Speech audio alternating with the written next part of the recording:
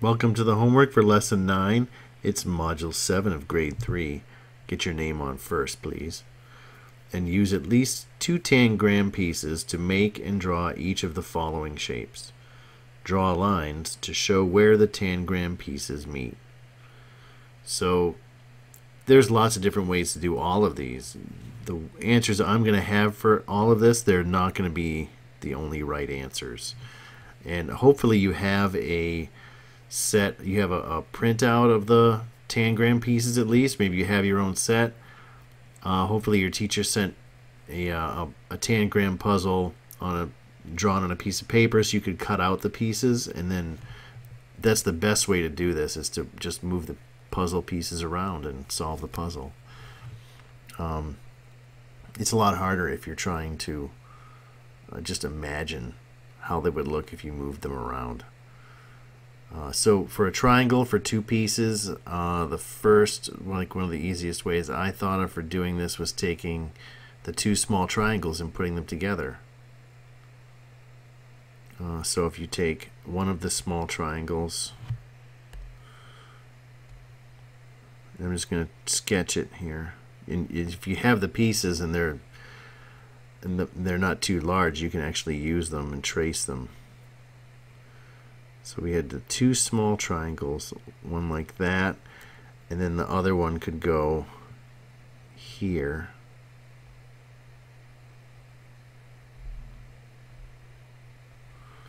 So there's how the 2 small triangles can go together to make a big triangle. And now at least 2 pieces put together to make a square. Well, one of the pieces of the tangram puzzle is a square, but you have to use 2 pieces. So you can't add any of the other pieces to the square and just make it a bigger square, because it'll make it into a different shape. And if you use all of the pieces, you can make a square.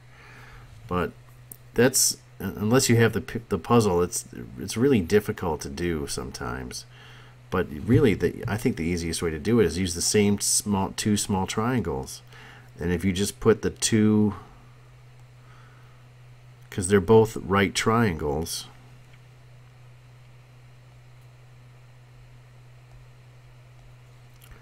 and if you put them so that the right angles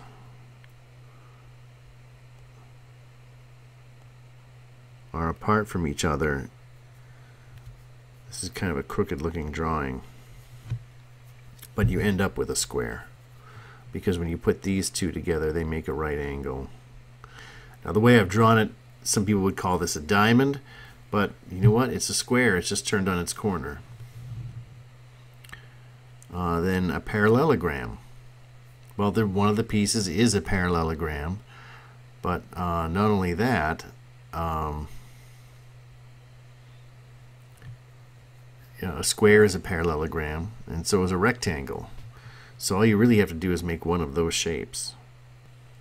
I'm going to make a rectangle out of the 2 triangles and the parallelogram. So if I take one of the small triangles and put it here,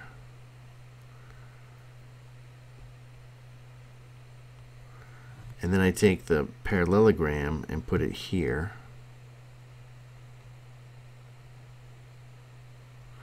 and then I can take the other triangle like that. So there's the square corner there and the square corner there, and now I have a rectangle, and a rectangle is a parallelogram. And trapezoid, now we can use the square. Because if we want to make a trapezoid, we could do that with a triangle and a parallelogram. That's one way to do it. You can also do it with the square and one of the triangles, and that's what I'm going to do.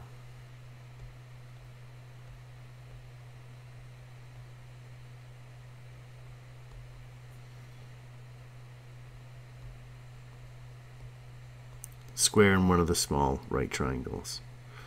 There's your trapezoid. Use your tangram pieces to create the cat below, and draw lines to show where the tangram pieces meet. There's lots of puzzles like this for tangrams. It's really good activity for all of your math. It really helps you with all of your math skills. And I know maybe you don't think it's going to help you add and subtract better or multiply or divide better, but this kind of stuff that really is good for your math brain. So really, I strongly recommend take some time to try and figure this out for yourself. And what you can do is while you're watching my video, you can pause it.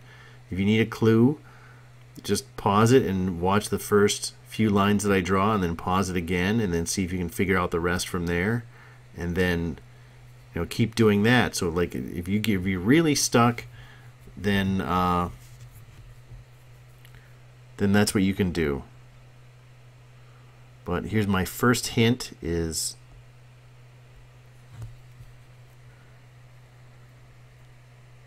this part of the cat's head, use the square. And then you have the square and the two small triangles out of the way.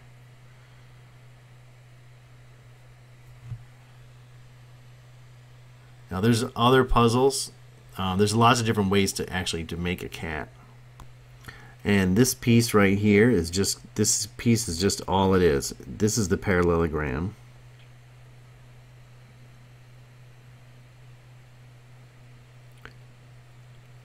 And now one more hint. If you see this, that's one of the big triangles. And now there's just two pieces left that we haven't used yet. And so here's where you use the last one, the last two. This is the big triangle, the other big triangle.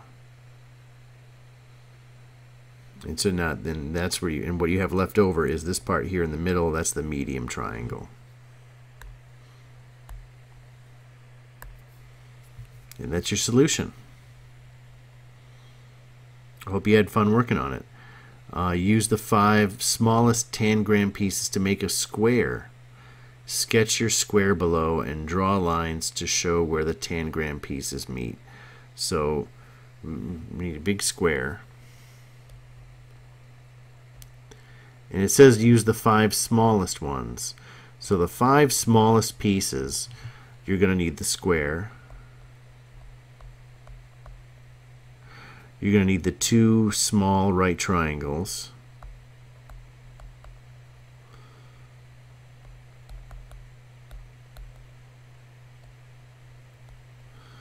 You're going to need, that's 3 of them.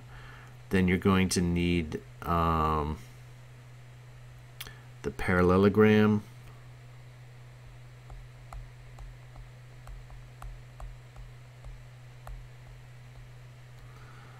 And then the medium triangle. It's everything except the 2 big, everything except the 2 large triangles.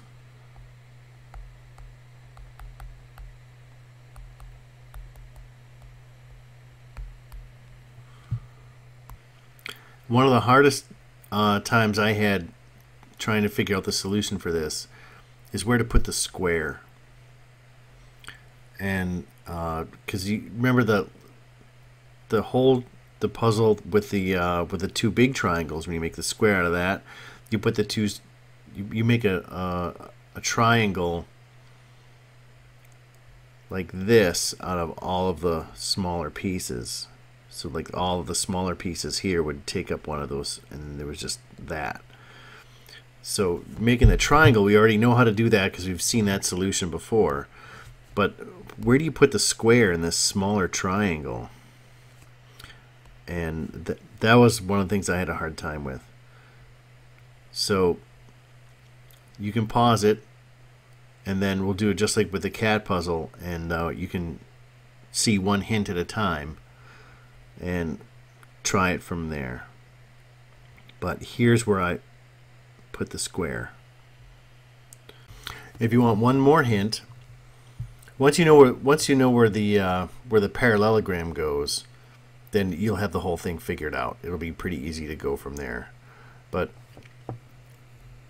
so without giving that up, I'm going to show you where to put one of the small right triangles. And if you put it here, Oops.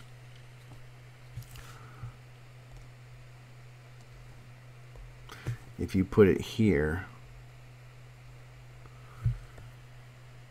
now go ahead and pause it, and you still have the parallelogram, the medium triangle, and one of the small right triangles to figure out. Okay, and so here's the rest of it. Once you see where to put the parallelogram, then you can figure out from here, you can pause it and figure out the last two pieces. You still have the medium triangle and the small triangle to fill in this space here.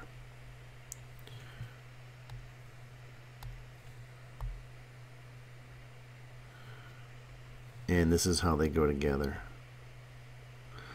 So there's your square with the 5 smallest pieces.